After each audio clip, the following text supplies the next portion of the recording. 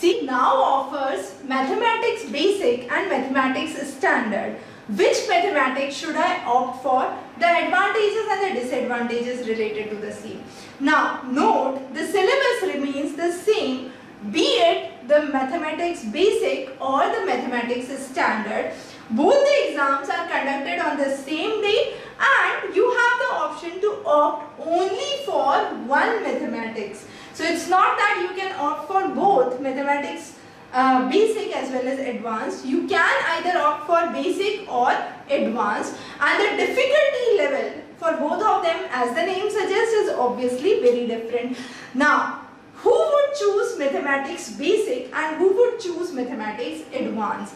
If you want to pursue arts in your 11th and 12th, you can go for mathematics basics. If you want commerce without mathematics, that means you are not inclined towards going through CA, CS, chartered accountant, company secretary. If you are not inclined towards that, then you can take commerce without maths in class 11th and 12th if you have done your mathematics basic, or take any other course in 11th and 12th which requires non-maths. For example, it could be design, animation, humanities. So those courses you can definitely opt for if you are having mathematics basic. Now, who would require mathematics standard?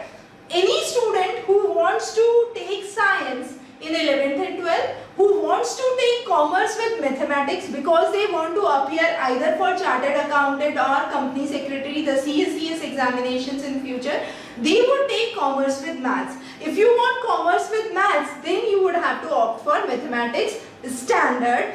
And then students who want to pursue competitive exams like NEET for medical, JEE, then you would have to opt for mathematics standard examination, even if you are pursuing for a medical field which is non-NEET, which is not exactly the MBBS course but any other medical allied field, then you would require mathematics standard. So those are some of the areas where you would require mathematics standard. Now, in case during your 9th, 10th you are pretty sure that you don't want to have go into sciences or commerce with maths, by all means, then only it's recommended that you can choose mathematics basics as one of your subjects. So this was a quick difference between the two subjects that are offered by CBSE as of now, and if you are looking for specific preparation and guidelines related to those,